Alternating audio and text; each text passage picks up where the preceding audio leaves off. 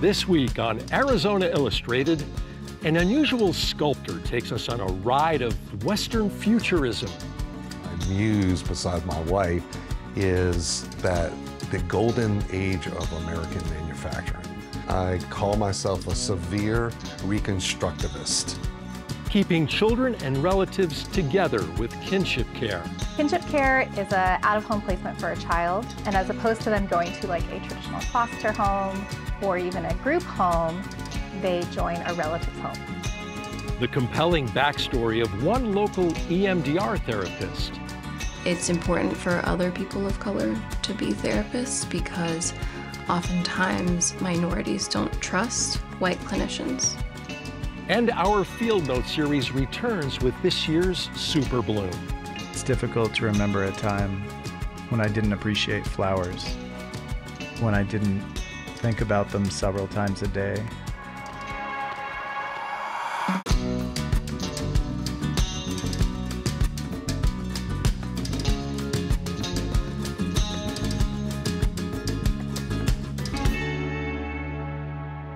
Hello, and welcome to an all-new episode of Arizona Illustrated. I'm Tom McNamara, and we're joining you from Himmel Park in the Sam Hughes neighborhood.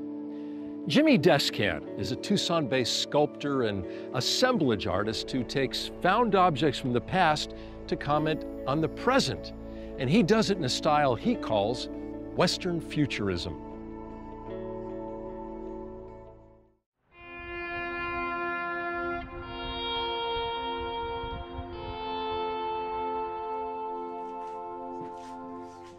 My muse, besides my wife, is that the golden age of American manufacturing. 20s to the 60s, when things were just built heavy duty and with design, inside and out. Taking apart a typewriter or a washing machine and then finding pieces inside that are beautiful. These people were given jobs, a regular paycheck, but they never got to sign their work. And I think about all the pieces that go into the whole.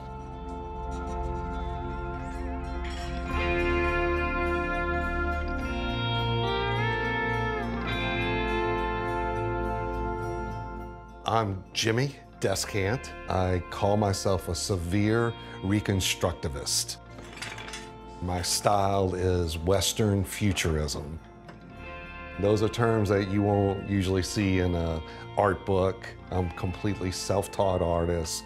When I became an artist, I didn't really want to know art history. I knew the big names and stuff, and painters always affected me more than anything.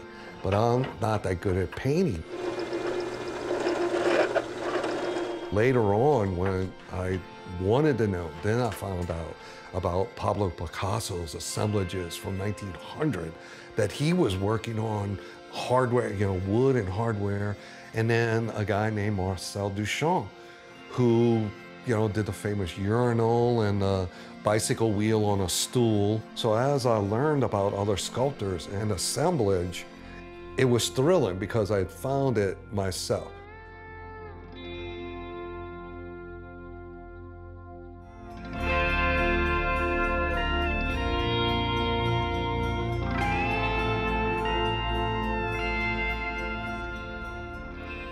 I was born in Michigan, where my mom was from. My mom and dad got together in the Air Force, but my dad couldn't hack it. It was just too cold, so I grew up in New Orleans.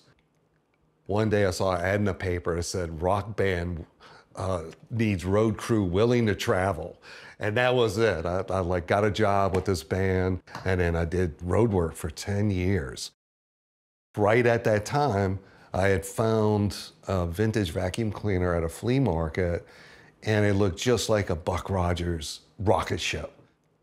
When I found the vacuum cleaner, I just had a calling, so I took an old beauty shop chair apart and put wings on it and put it on a stand and put lights on it. I quit the road life with the bands, like on a dime. I said, that's it, I'm staying home and I'm gonna be an artist. And then I got into music festival in New Orleans, and that was like my first show, and sold out. And my first vacuum cleaner I ever sold went to Matt Groening, who created The Simpsons. He was talking about this TV show. He was working with robots and rocket ships and stuff, and it turned out to be Futurama.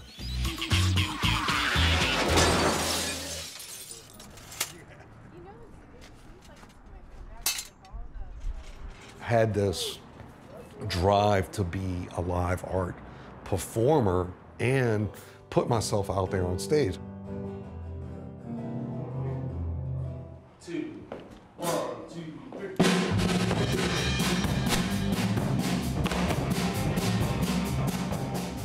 I'd been a roadie and I'd played guitar on stage with bands sometimes when I wasn't a really good musician.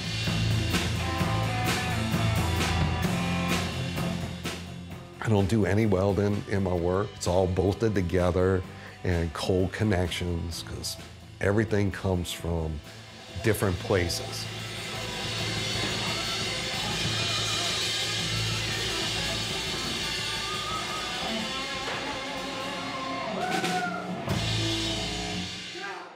Then I came up with the phrase Western Futurism, and taking the rocket ship kind of ascension and putting it into the Western art about cultures and peoples, land use, water use. Right now, there's a sculpture park, and I have a 10-foot rocket ship out there in a show called Joy. The rocket is called The Strength of the Sky. The dedication is actually to John Harrington in 2002, who was the first Native American in space. And then just this year, 2023, a woman named Nicole Mann was the first Native American woman in space. And it's for positivity and ascension. That's where the title Strength of the Sky comes from. This is the first piece I built in this house in my studio. It's called Red American America. I'm using the parts that were manufactured for American progress. And in the same time, the American progress, the manifest destiny, was destroying tribes across the nation. I use a lot of steam irons in my work as well, and it's metaphors for heat and pressure, especially the Southwest desert. I don't use any real guns or bullets or bombs in my work, but in the American West, this is definitely a part of the expansion and the oppression. I use old vintage baseball catcher's masks to represent that masking of who you can be in public and who you can be in private. Since I got to Arizona, I came up with this series of the shape of Arizona and Mexico. A lot of times my work has one big metaphor and then 50 small ones, all mixed in. The title is La Familia Humanidad. I hammered out the shape of Arizona and Mexico, and then I recreated the Arizona flag in my style, and then taking old vintage screwdrivers to make more of a headdress. Feeling these screwdrivers that I collected at yard sales and thrift stores over the years. A lot of times I don't even wash these because they were used by mechanics and regular people for years, and they all have their own feel. And then the border I made out of vintage railroad tracks, crossing the border, over the wall, under the wall, whatever it takes for people to see their families and get their culture, which is not defined by a line. It takes a lot to get it all, but people love looking at it, seeing what parts I use and what I'm saying. I want to hear, how does this affect you? But most of the time as an artist, you don't know. You never hear all the good and bad coming back to you. You have to let it out there in the world.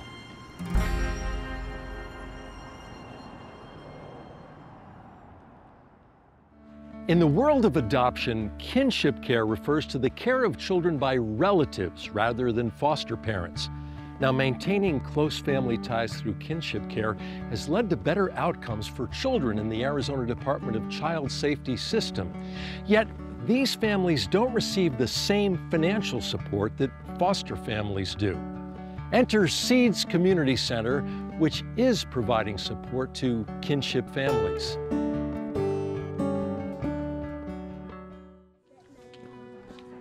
Please come and grab a plate and then we'll The foundation of all of our programming revolves around our kinship dinners that we hold monthly. Since this is a kinship group, are you the sole caregiver? Do you have a partner? Kiddos? How many kiddos? Are they biological? Are they adopted? Are they kinship? It's an opportunity for families to come. You know, we provide dinner, we provide childcare. We have volunteers who step in and cook meals every month. And then the kids are able to go and be cared for. For those of you that it's your first time, the first part of our time together is more free form, checking in, how are things going? Kinship Care is an out-of-home placement for a child. And as opposed to them going to like a traditional foster home or even a group home, they join a relative's home.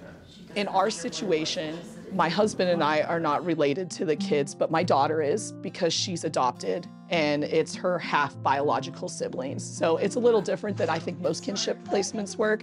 They're not related to us, but they're related to our daughter.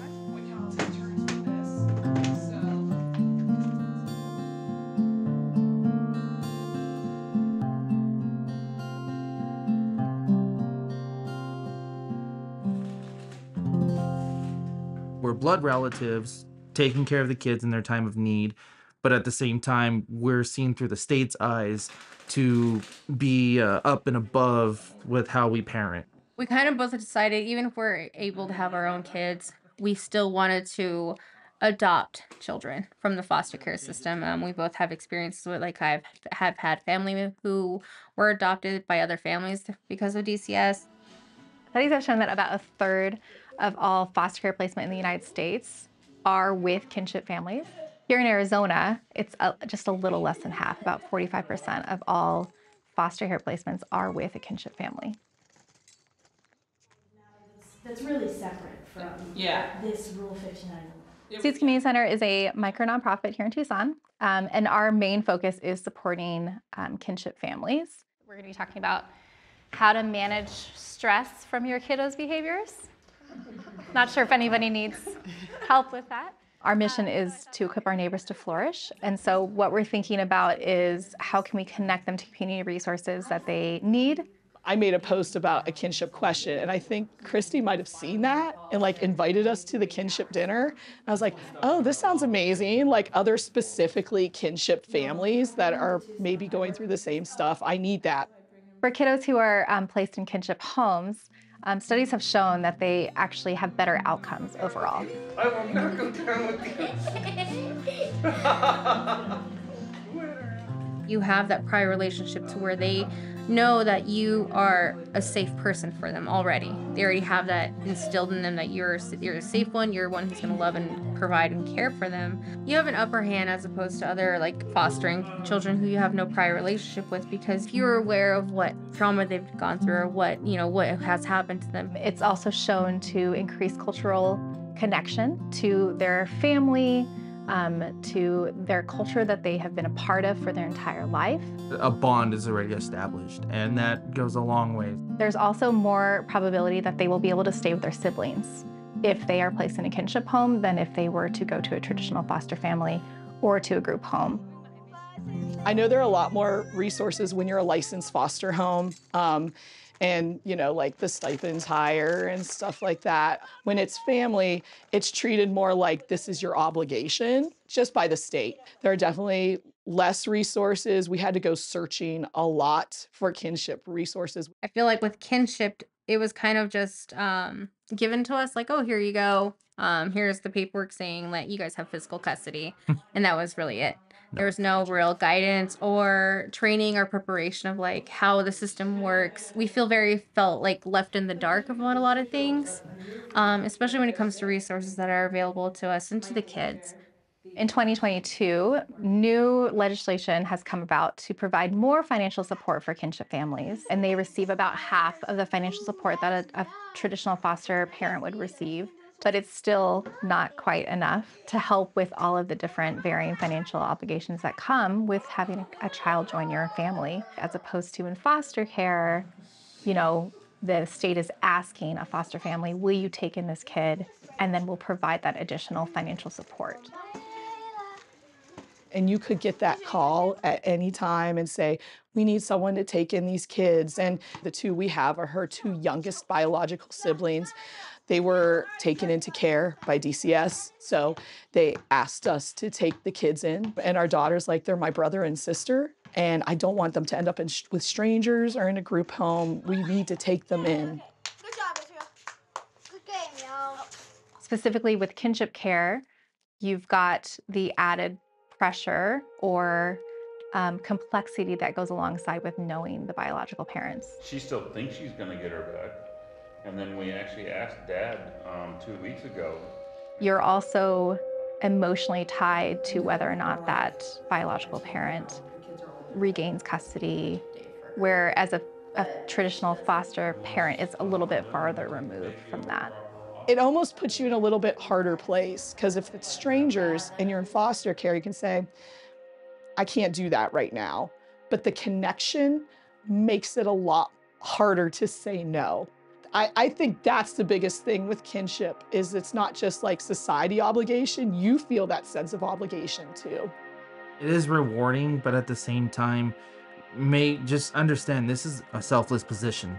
You got to put yourself in, you know, like these kids do come first. Like, it's not about you anymore, it's about them.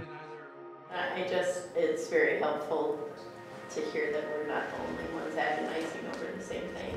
It's super awesome just to hear that other people are going through those struggles that we're going through, because it can feel very lonely. It was like a huge weight lifted off of us just to get it off our chest, just to say it and get it out there. We're in a point of having to decide whether we want to adopt. I'm sure they want to be reunified with mom, they want to trust their mom, they want to love their mom, you know? So It's just hard. We create a safe place for people to have an opportunity to vent or to talk through what life is like for them right now, but also provide needed training that they might need. 2 essential tips to avoid triggering and being triggered by your kids. They can walk away with to say like, okay, I've gotten another piece of help.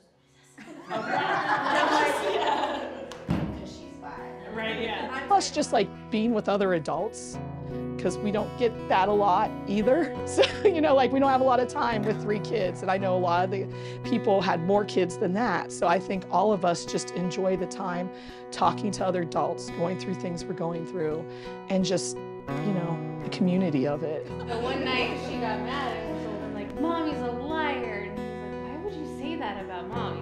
She's like, because she said, or she doesn't have any luggage. This next story is the first in a series where we'll spend time with mental health professionals to learn more about them and their practice. Here we interview Sarai Perguero, who specializes in eye movement desensitization and reprocessing, or EMDR therapy. Her experiences in childhood led her to want to help those who struggle with their identities and with issues of marginalization. And focus on one sense that feels calmness. Okay. Taste, touch, sight. Pick one and just notice how it feels.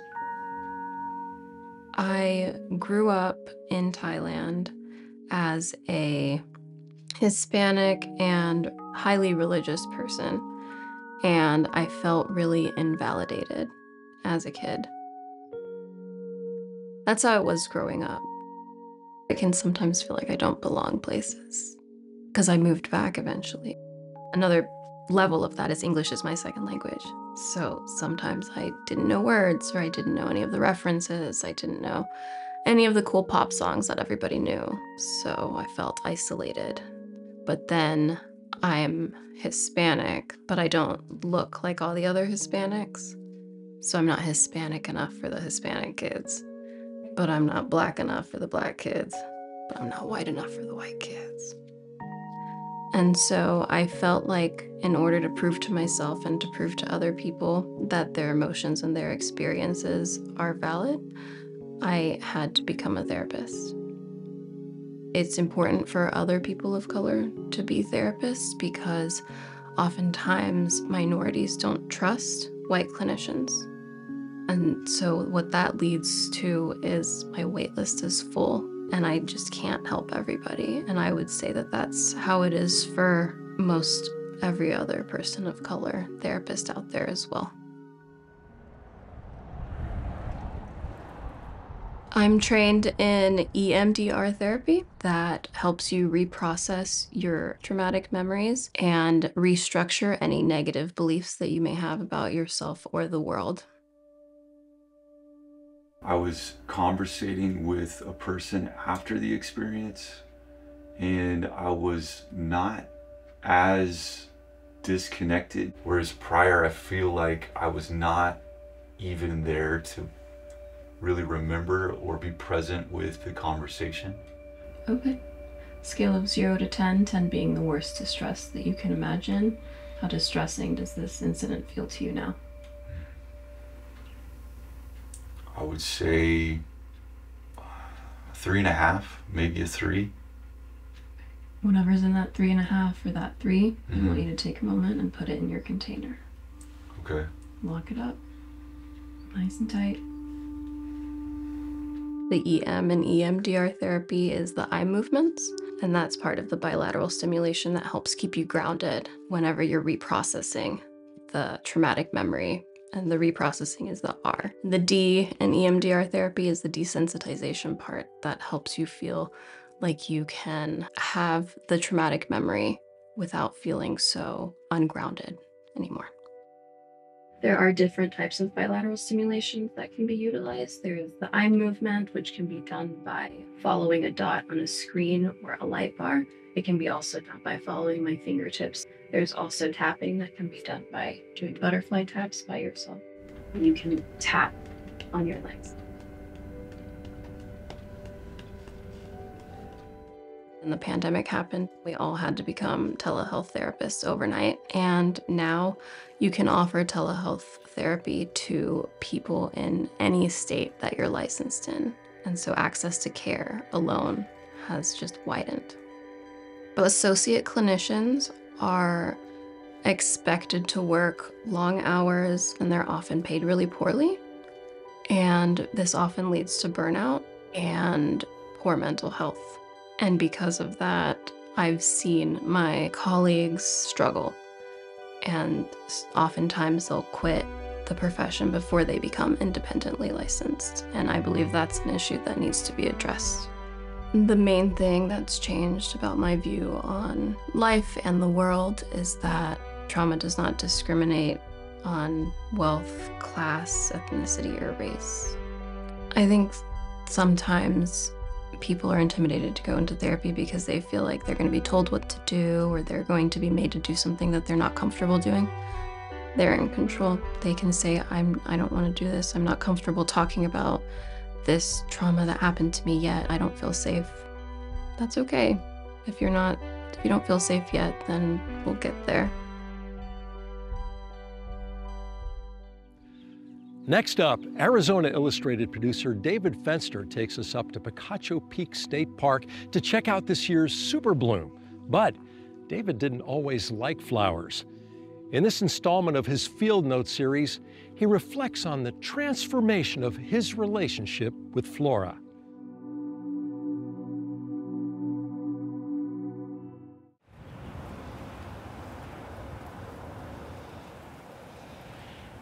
It's March, and I'm here at Picacho Peak State Park for the super bloom.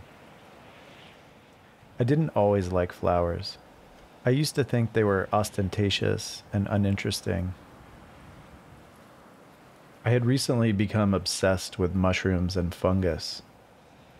And if flowers were Hollywood movies, mushrooms were experimental films. There was no exact moment I can remember when that changed, but it was around the time when I met Laura. She lived in a converted one-car garage in Venice Beach, California. The little shack was surrounded by a lush garden. Our friend Steve lived in a tent by the rosemary.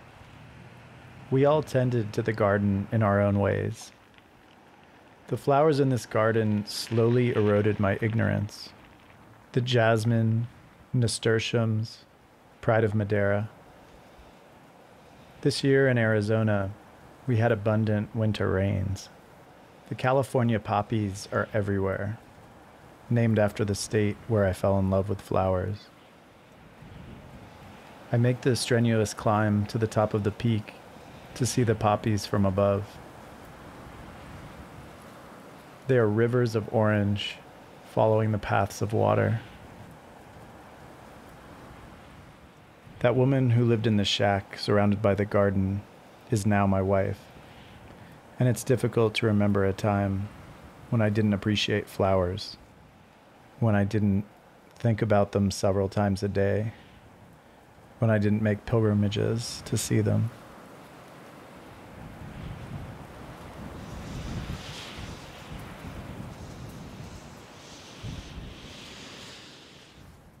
Before we go, here's a sneak peek at a few stories we're working on.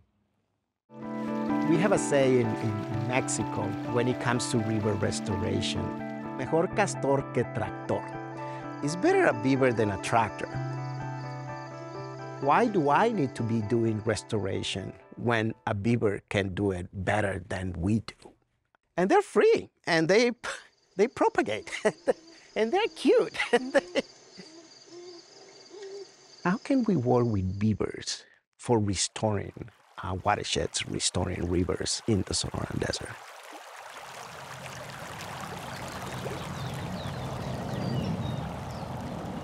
The San Pedro River is such an interesting system. It starts in the region of Cananea, Sonora, and Cananea is a mining town, and it flows north. It crosses the border somewhere south of Sierra Vista.